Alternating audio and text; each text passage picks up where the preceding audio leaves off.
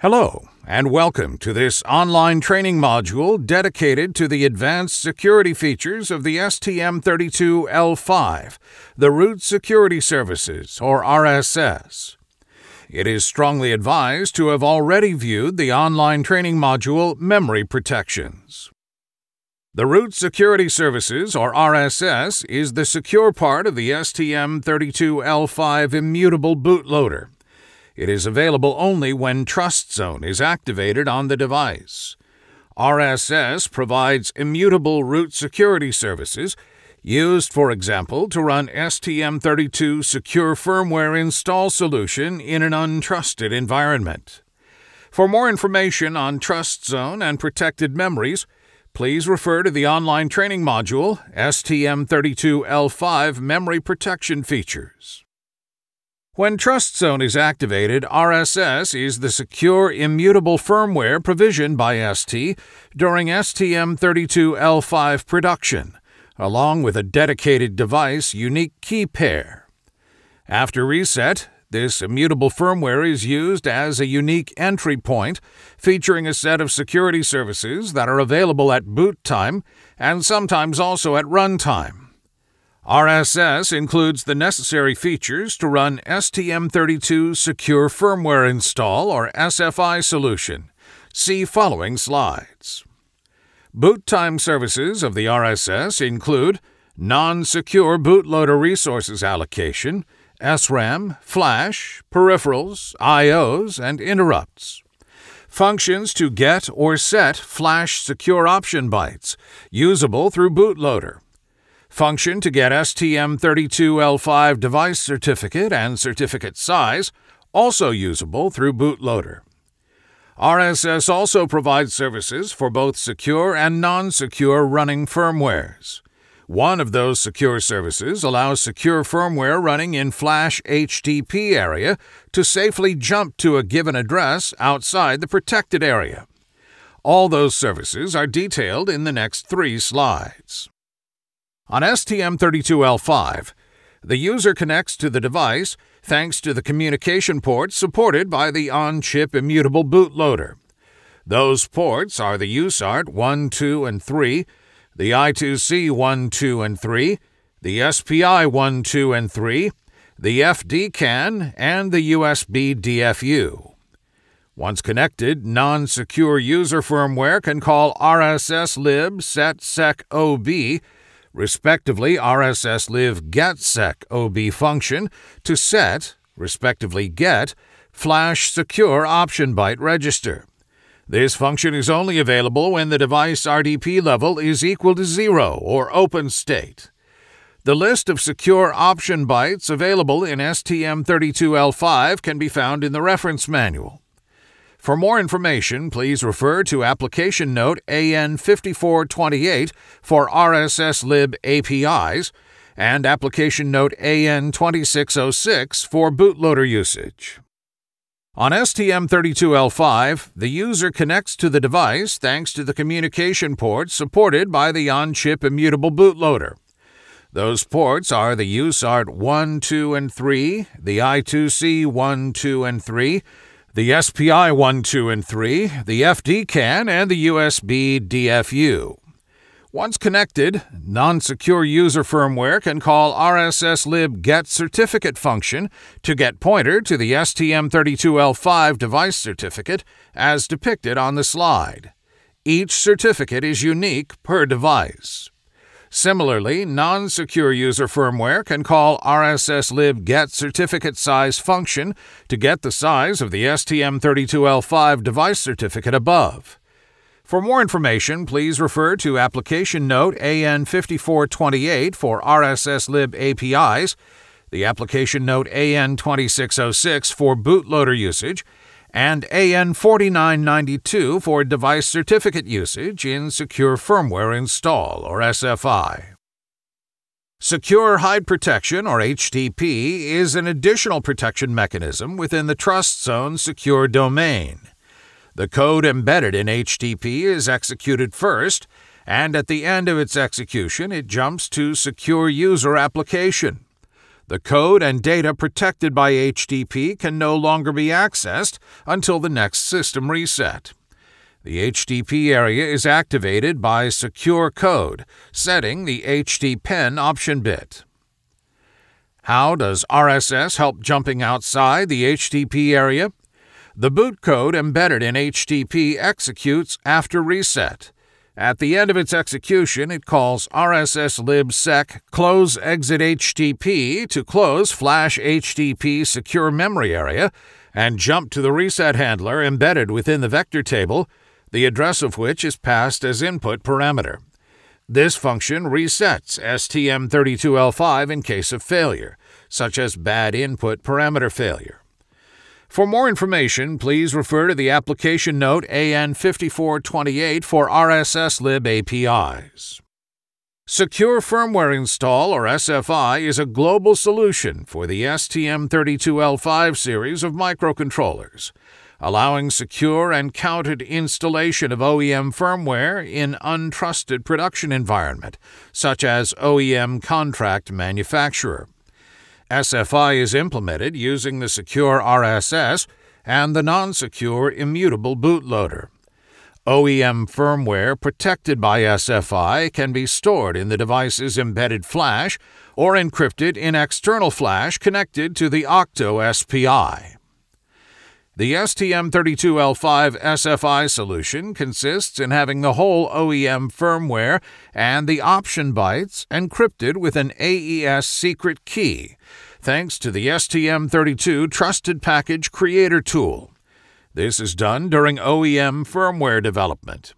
Confidentiality of this AES secret key is ensured using an STM32 device unique key pair, with the private key readable only by the RSS.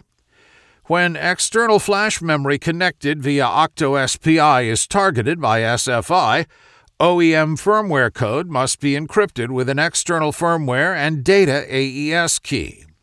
This key can be common to all devices. In this case, tools could perform the encryption, or unique per device. In this case, firmware is encrypted inside the device. NB. On-the-fly decryption of encrypted firmware stored in SPI flash memories is only available on STM32L56XX devices. For more information, please refer to application note AN4992 for Secure Firmware Install or SFI solutions, or the STM32L5 OTF DEC training module for encrypting and decrypting external flash firmware. Only genuine STMicroelectronics STM32L5 microcontrollers can install the protected firmware via SFI. It can be done in a non-trusted environment or facility.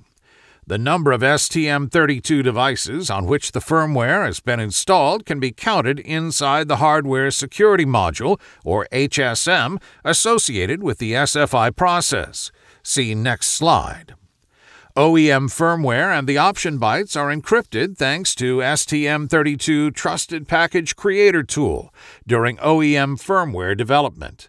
OEM also uses this tool to program the Hardware Security Module, or HSM, with its AES security key, its nonce, and a maximum installation counter.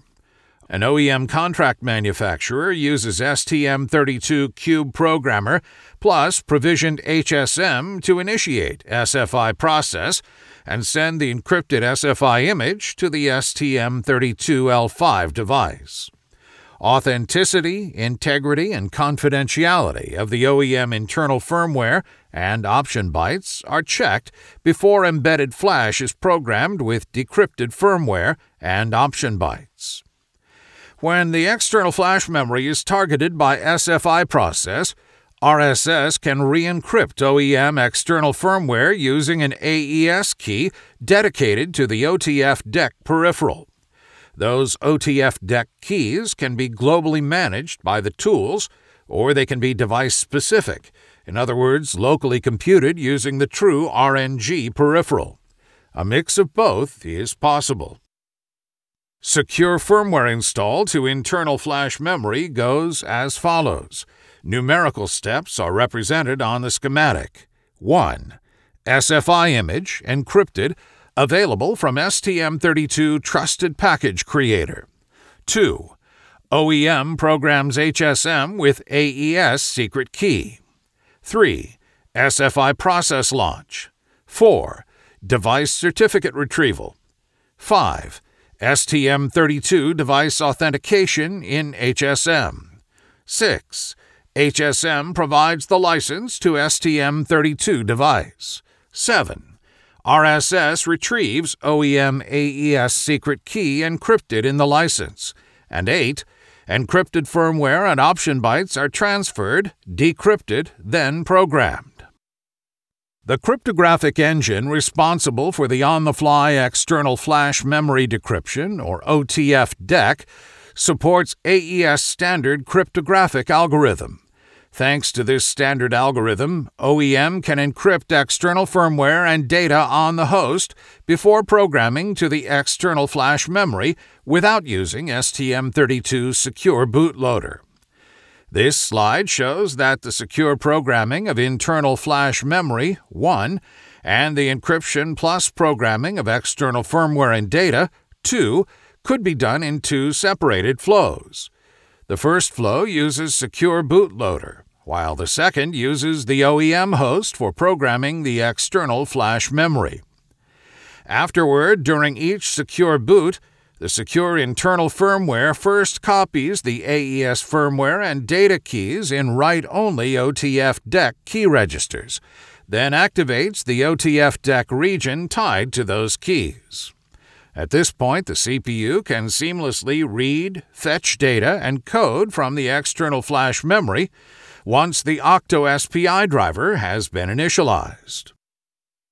This slide represents the sequence where the STM32 secure bootloader handles both internal firmware installation and external firmware installation with a global external flash memory AES key and the help of an external flash memory loader.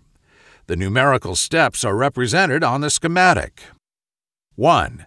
Create an SFI image with A. Internal firmware and data, including external flash memory drivers, B. External firmware and data AES key, and C. External firmware and data. 2. Internal flash memory programming, as described in the slide before. 3. External firmware and data AES key programming in OTF DEC peripheral.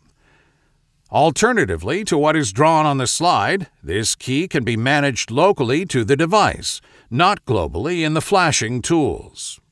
4. External flash memory chunk encryption. And 5.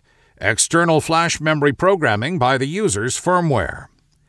Afterward, during each secure boot, the secure internal firmware first copies the AES firmware and data keys in write-only OTF DEC key registers, then activates the OTF DEC region tied to those keys.